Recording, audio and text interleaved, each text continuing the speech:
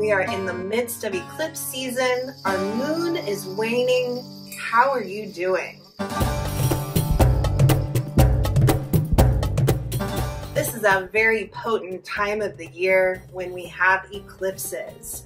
We're leading up to our next new moon, which will be in the Vedic sign of Pisces.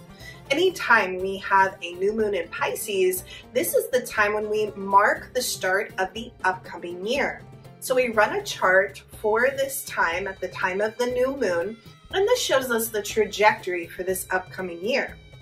Well, it's only about every 18 years or so that we have a new year chart that lands on an eclipse. And anytime we have these types of charts, it usually marks a year of transformation. So this year won't be any different. It won't be excluded. It's going to be a powerful time. Now, there are plenty of insights that you can find through history to see how we've had big upheavals during this time and anytime we have these eclipses. For example, in 1912, this is when the Titanic sank, and it was a similar placement. We've also had some market crashes, like in 1986 we had a big one, and in 2005 when this came around, that's when Hurricane Katrina hit. So I'm not saying this to get you into a place of fear. I'm saying that these times tend to mark really powerful opportunities for changes in humanity and in the evolution of the species. So what does this mean for you?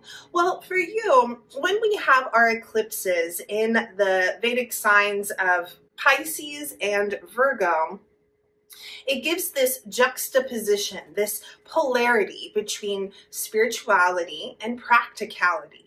And it gives you an opportunity to balance these energies within your life. So maybe you kind of err more on the spiritual side and you love to spend time meditating and working with any sort of spiritual techniques. Well, this is wonderful. However, in order for you to live on this earth, because we are humans, right? And we are really moving forward in the 3D realm on the earth, it's important that you make things somewhat practical. So you can have an amazing spiritual practice, but if it doesn't really support you on the earth, then it's not a supportive practice to continue. So over these next weeks and months, you may find opportunities to blend things and to balance them out. Because on the flip side of that, if you're constantly considering all the practical needs that you have, you know, the money and the success and also taking care of things in your life, if you are overly focused on those things, life becomes very stressful. So I want to give you an understanding that right now you are at a precipice in your life where you get to decide how to move forward. And the best advice for this placement in time is one that balances your practical needs with your spiritual needs. You're here to evolve. That's why you're here. You show up on this earth for you to evolve. And in order for you to evolve, it's important to work with practices that help you reprogram those habituations, those habitual patterns that keep you stuck in the same life. Well, this is your opportunity to clear them out. And then with those habitual patterns, it's also important to keep your energy very elevated, to tap into the cosmos and the reality that this is not just the earthly plane. We are connected to something so vast and so big that it's important to remember it so we don't get overly concerned with the earthly realm. So on April 8th, when we have this big solar eclipse, the sun and the moon will be with the Vedic karma planet called Rahu. Now, Rahu is basically an energy that consumes and becomes obsessive. So it eats and eats and eats. Well, on April 8th, Rahu will consume the sun. And with that, it brings a lot of opportunity for transformation. These three energies will be in the Vedic sign of Pisces. Now, Pisces is all about expansion, spirituality, the unconscious, the realm of imagination. It's a really powerful placement that has to also be tied back to the earth. Because if the Pisces energy goes too far, nothing ever happens. So during this solar eclipse, it's important that you connect to the cosmos, the expansion of the cosmos. But at the same time, connect to this earth that we're on. This marks the beginning of a very powerful transition.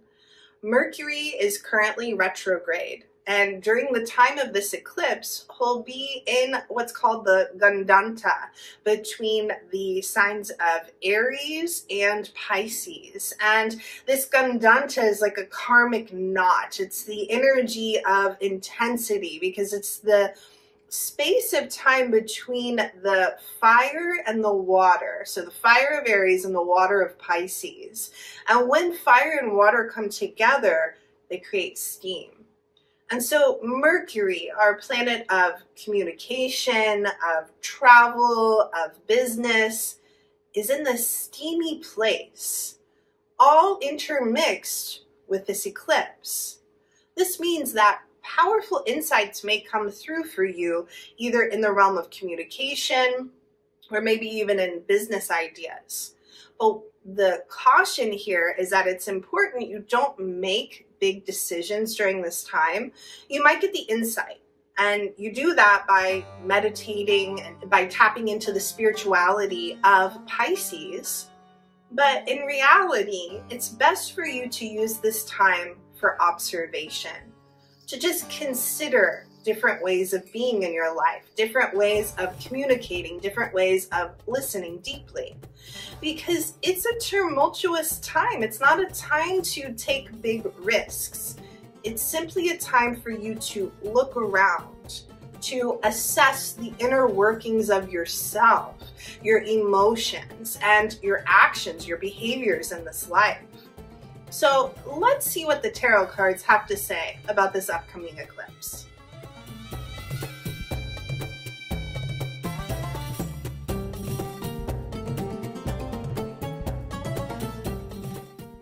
Okay, well, the first card that came up is the Knight of Cups. So this shows that there will be some form of emotional fulfillment, maybe even a feeling like a knight in shining armor is going to come through and take care of everything for you. But the thing with the Knight of Cups is that it is a relatively temporary energy. This means that the knight in shining armor that shows up is just a brief and temporary experience. Because the second card that came up is the Six of Swords. And this shows a woman and a young child on a boat leaving. And they're leaving a bad situation. They're leaving a tumultuous situation.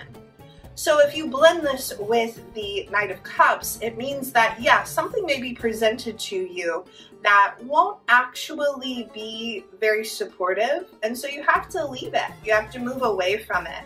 And sometimes that can bring a little bit of intensity and a little bit of sadness. But realize that it's important, because if you don't move away, the third card that showed up for us is the Eight of Swords. And this depicts a woman who is trapped, but she's trapped within her own thoughts. All she has to do is step outside of those swords and she will be free. So the advice of these three cards in reference to the eclipse season and the solar eclipse is to acknowledge that sometimes powerful opportunities will show up. And for you, you have to weigh out what's right for you. Just because it is presented to you, it doesn't mean that you have to indulge or take it. Because the three cards here imply that, yeah, there was something that was once emotionally fulfilling for you, and it may even be presented in these next weeks. But use that dynamic of balance, the spiritual and the practical, right? Is it practical for you? Is it time for you to move away? What happens if you don't move away? Will you feel somewhat trapped in your own choices, a victim to your own decisions? Well, realize that there are so many opportunities out there. So many opportunities out there for you to create fulfillment and success in your life. And it's okay for you to step away and to move forward into new ground. This is no longer a time for you to be bound by your own decisions, to be victimized by your past. It's time for you to break free. Step outside of your own bounds. Open your mind to new horizons, even when it feels scary. Let go of the past. Clear out the old patterns and become your own knight in shining armor. Eclipse time is the perfect time for you to meditate. So check out my yoga classes and meditations and let me know how it's going in the comments.